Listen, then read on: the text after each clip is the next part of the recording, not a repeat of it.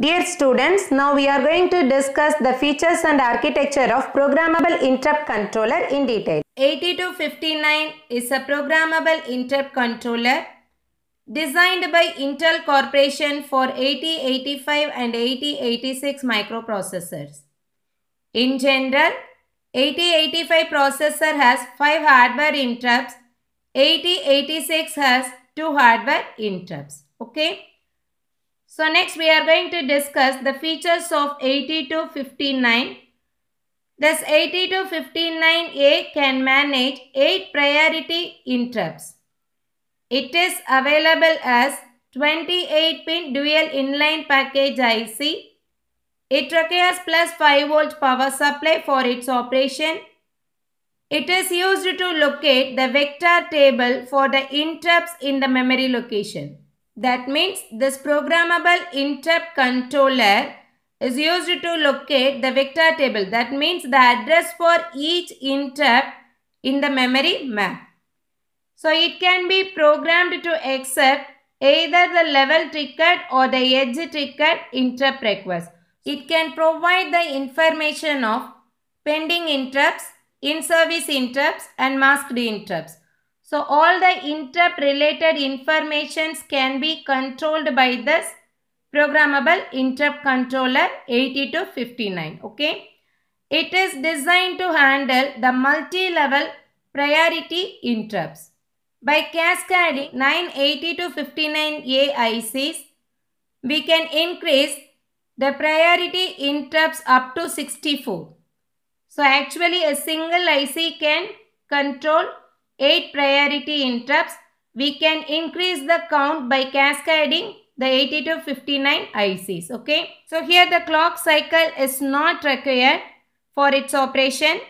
It minimizes the software and real-time overhead in interrupt control.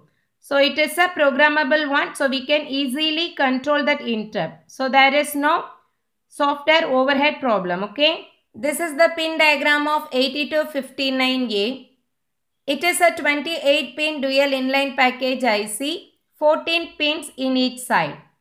So here the 14th pin is grounded, 28th pin is VCC, that is plus 5 volt power supply. Okay.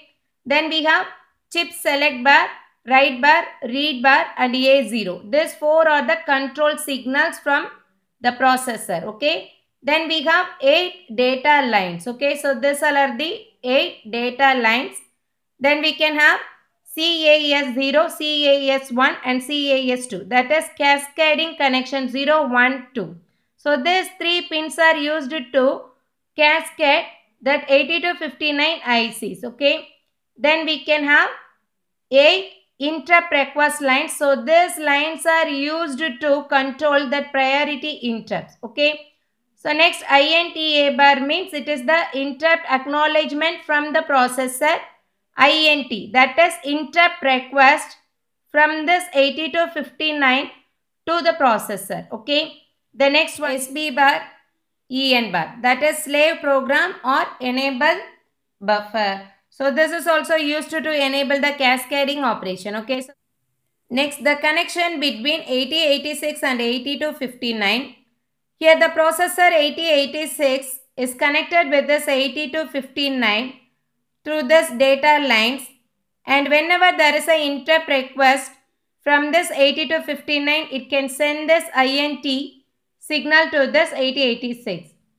If the processor is ready to accept that interrupt, then it can send that acknowledgement to this 8259. This interrupt controller can control 8 interrupt requests. Okay. Next we are going to discuss the architecture of 8259. It has important functional units: data bus buffer, read-write logic, cascade buffer, control logic, priority resolver and 3 important registers: interrupt service register ISR, interrupt request register IRR, interrupt mask register IMR. There is an internal bus which is used to connect the functional units of this 8259 with the system bus of the processor. Let's discuss each block in detail here. Data bus buffer is a 8-bit bidirectional buffer which is used to transfer the data control word and status information between the processor and this interrupt controller. Okay. So next, read write logic unit. It has 4 input signals from the processor: read bar, write bar, A0, CS bar. Here this A0 is the address line. Next, cascade buffer. So this buffer is enabled whenever we are going to cascade an additional 8259 with this IC.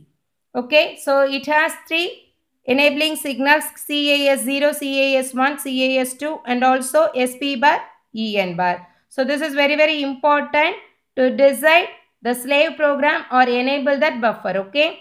So next one is control logic unit. This unit is going to send the interrupt request to the processor and also to get the acknowledgement. So based on this request, it can activate the registers. Okay.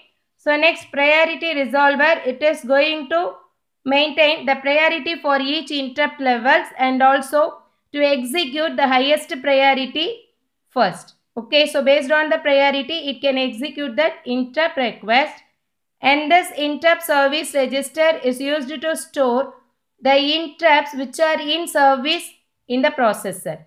Here it is interrupt request register. It is used to store all the interrupts which are requesting for that interrupt service to this 8259. Okay, so initially it is having 8 interrupt request.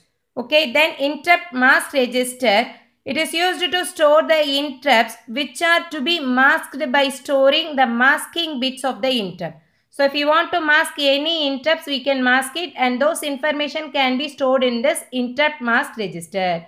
So here functional units of 8259: data bus buffer, read write, control logic unit, priority resolver, cascade buffer, 3 registers: interrupt request register, interrupt service register and interrupt mask register. Okay. Data bus buffer is a 8-bit bidirectional bus which is used to transfer the data, control word and status information between the processor and the interrupt controller.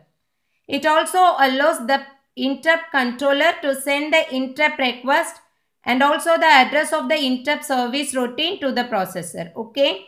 So next, read write logic control unit. There are 4 control signals from the processor to this interrupt controller: read bar, write bar, A0 and chip select bar. So these 3 bits are used to select the operation of this 8259. If the combination is 010, data from CPU can be written to this 8259A.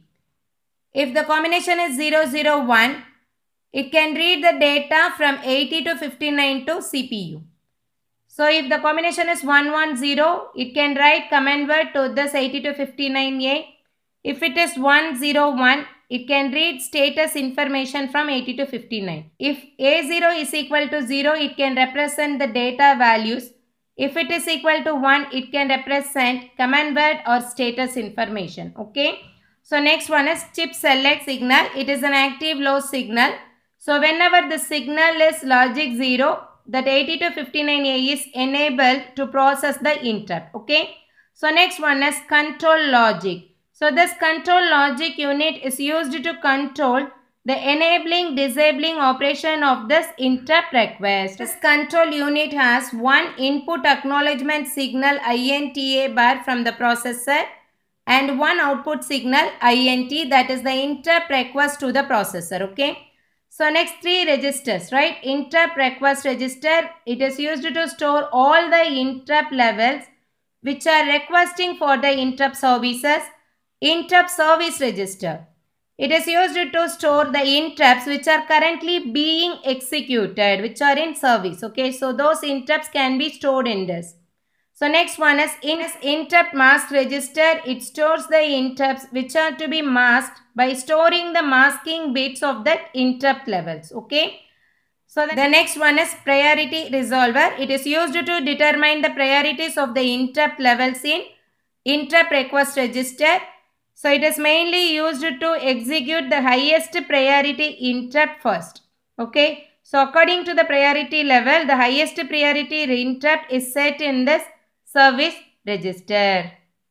Next one is cascade buffer. In order to increase the interrupt handling capacity to 64 levels, 9 80 to 59 ICs are cascaded with each other. That means we can cascade 9 80 to 59 chips like this. Okay, so here the first one is called as master 80 to 59. Okay, the remaining chips are called as slave. So here these three pins are used to enable or disable each 80 to 59 ICs. For a master 80 to 59, these pins are used as output pins. For the slave, these pins are used as input pins. Okay. So here this signal is very important to enable this cascade buffer. So this SB bar slash EN bar, that is slave program or enable buffer. So in case of master, it should be logic 1. In case of slave 80 to 59, it should be grounded, that is 0.